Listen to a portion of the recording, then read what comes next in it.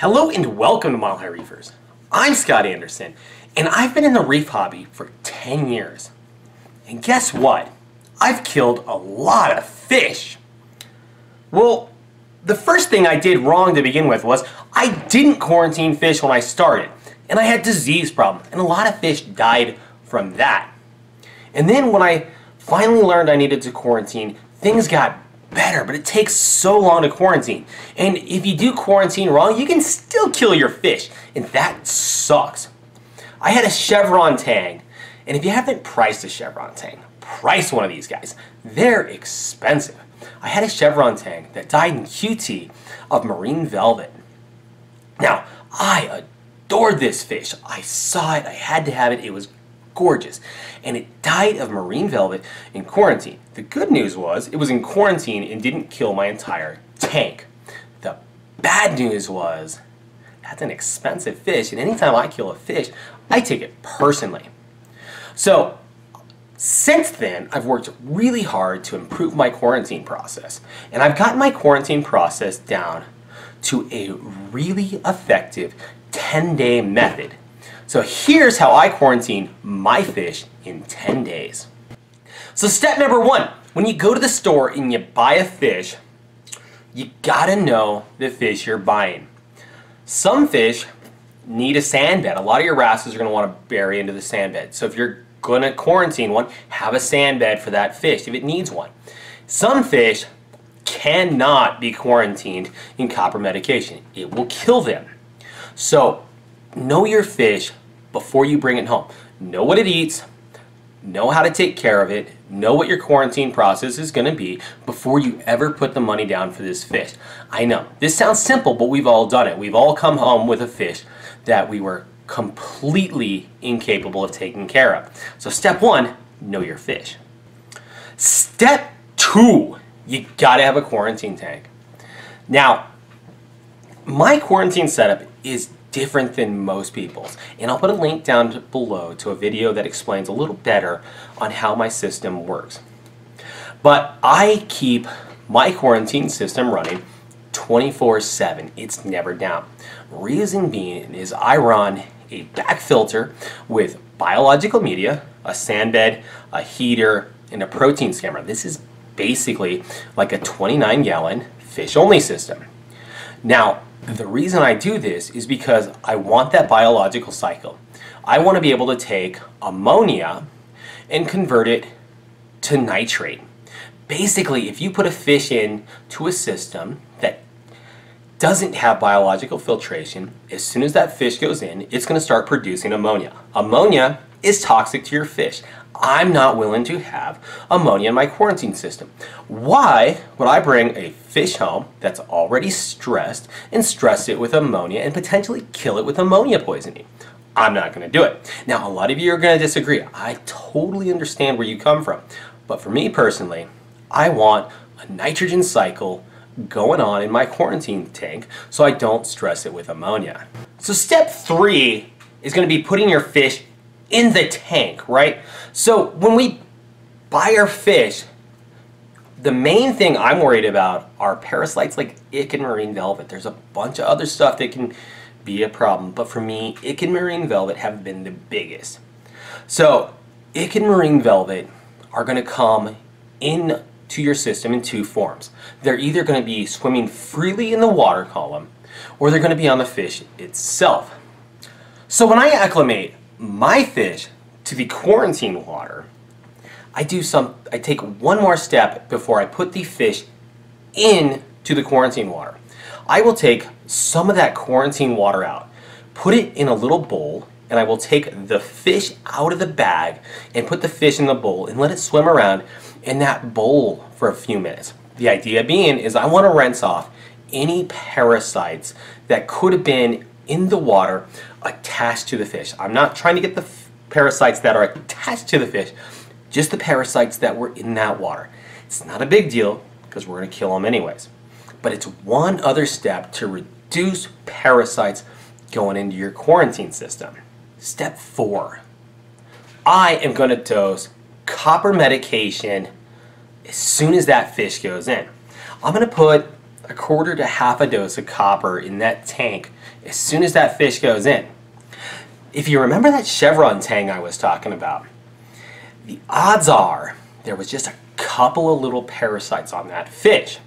And had I dosed copper medication as soon as that fish went in, I would have killed them before they had time to reproduce and take my fish out. Now, I've done a whole nother video on how to dose copper medication, and I'll link that to this video. So if you don't really understand how to dose copper medication, watch that. But I dose the copper medication as soon as the fish goes in. Then, over the next 2 to 4 days, and depending on the fish, I'll either do a quarter dose or I'll do half a dose. I really like to push that copper hard to begin with. So I usually err towards half a dose unless I have a really stressed fish. So I'll go with the half a dose, and then the next day I'll put the other half dose in there. Now let's look at the ick cycle, because remember, we have done everything possible to make sure there are no free swimming ick parasites in the water. They still could be there, but we put the copper in. Now, copper kills ick in the free swimming cycle. So if there were parasites free swimming, they should be killed in this time period. Now, the ick parasites are going to swim for roughly 18 hours at max. Then they can attach to your fish. Now, they don't attach on the skin level or anything where they can be killed by the parasite. They burrow in. At this point, they are immune to the copper medication, right? They're going to be in the gills. They're going to be in the body of this fish, the skin of it, right? Completely immune to the copper medication. So they can be in this state, feeding off your fish for up to 7 days. And it's about the same for ick and marine velvet, right? But at this point in time, they are immune. Now, they're going to come out and they're going to go free swimming, and they're going to try to make it to the sand bed so that they can form a cyst and reproduce. Here's where we're going to kill them. Remember, we got copper in this water, so as soon as they come out, we're going to have a good full dose of copper medication, and this is going to kill the parasites. It's going to kill them pretty much 100%. I've done this quite a few times, and I've never had a problem with it not getting everything. Now, this is a life, so I guarantee you that no matter how much copper medication you put in there, that it is possible for one of those fish to make it to that sand bed. But I'm going to say the odds are infinitesimally small that your fish could possibly be infected a second time with the copper medication in the tank. And basically, we're done, right? Because we've killed any free swimming parasites in the tank. The fish that may have brought parasites in is now free of parasites because they've all come out, and then they've all died. All those parasites have come out, copper medication kills them immediately. We're done. That's it. Now we're looking at it. So you're at 18 hours, maybe for anything free swimming. 7 days max for the stuff on the fish. Another 18 hours, and let's call each one of these a day, right? Well, we're at 9 days. Theoretically, you can quarantine your fish with 100% kill rate on your parasites in 9 days. I like to bump it to 10 just for safety. But that's what I've been doing. It works fantastic. The last 3 or 4 tanks, this is how I've done it. Now, some of you are going to say, well, you already had ick in your tank. I know this. You've seen my videos. It's there. Well, that ick was there before I started this process. That came in on something else. I've always been diligent on quarantining my fish. You can still get ick in your tank through rocks or coral or who knows. But this way will ensure that you kill parasites before they go in your main tank. And the main one I'm worried about is marine velvet. Marine velvet is like Ebola. It spreads quickly and has a very high kill rate.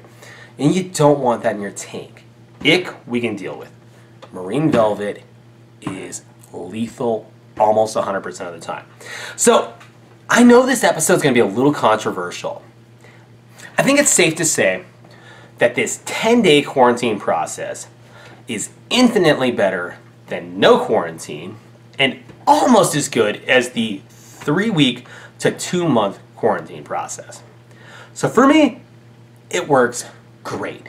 I do it, I love it, and that's how I'm going to continue to do it. So this video is out to give you some food for thought. Here is an easier, faster way to quarantine that's really effective. So in the comments below, tell me what you think. Anyways, thanks for watching this episode of Mile High Reefers. Like, comment, and subscribe, and I'll see you on the next one.